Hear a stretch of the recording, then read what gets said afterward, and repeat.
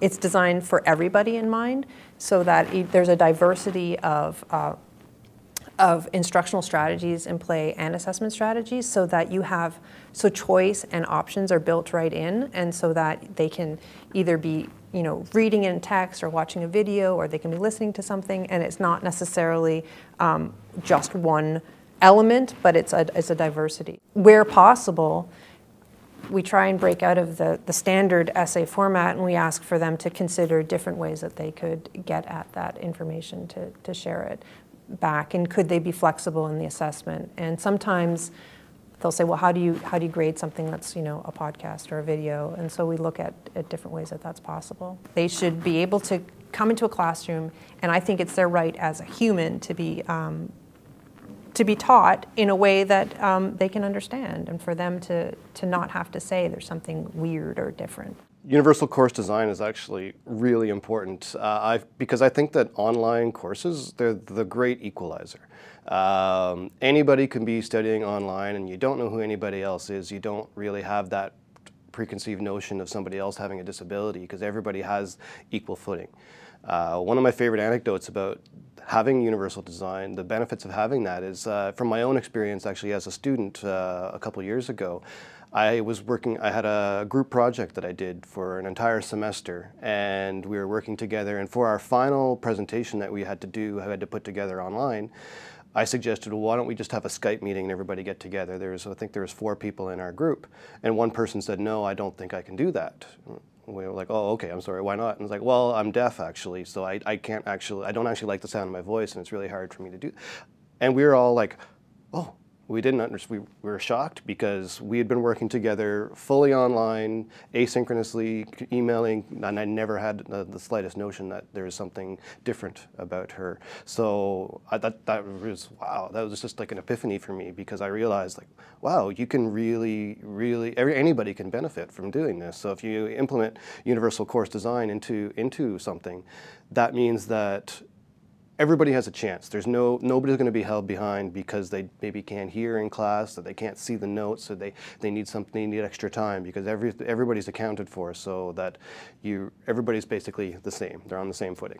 So. When I'm thinking about the online components of my course, I try to think about, okay, well, what are the possible barriers that particular students may have to accessing the material? Am I delivering material only in written form? And will that be a problem for students who have difficulty with that form? Am I using only video, and so will that be difficult for students who have difficulty hearing, for instance, or they don't respond well to a particular type of presentation?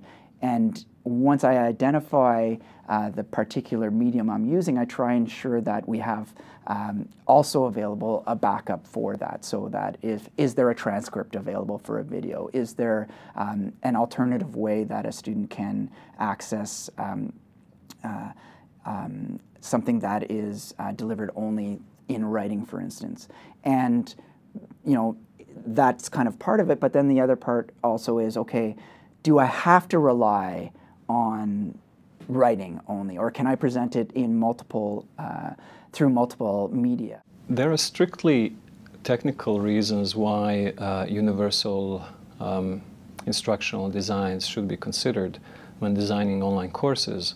And this has to do with enabling the use of technology, such as screen readers or text-to-speech programs.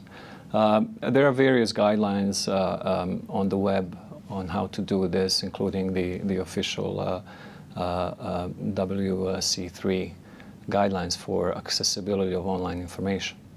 Generally, universal instructional design models for online learning are not that different than, let's say, for other types of learning, including traditional lectures. I actually prefer to, again, thinking back to a more learner-centered approach to instructional design, I like to refer to accessible learning as a way to approach the design of online courses.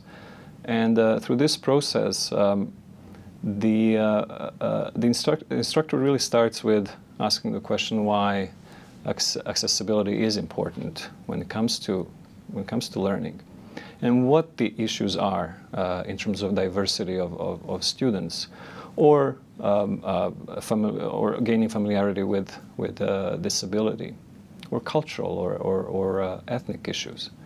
And then one of the critical steps in the process is to examine one's pedagogical values.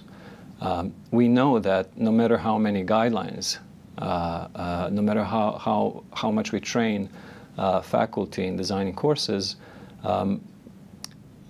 they really need to first see true value in doing what we are asking them to do. So I think just going through that process of gaining insight into one's pedagogical orientation, values, beliefs, and so on has great value in terms of teaching and course design. And lastly, there will always be students who require accommodations in courses. And approaching course design and teaching in a flexible way, providing options, is a proactive way to ensure that accommodations will be easily implemented once the need arises later in the course. So one of the main benefits that learning outcomes play in the course design process, I think, relate to a current and important emphasis that we're placing on universal design in the curriculum.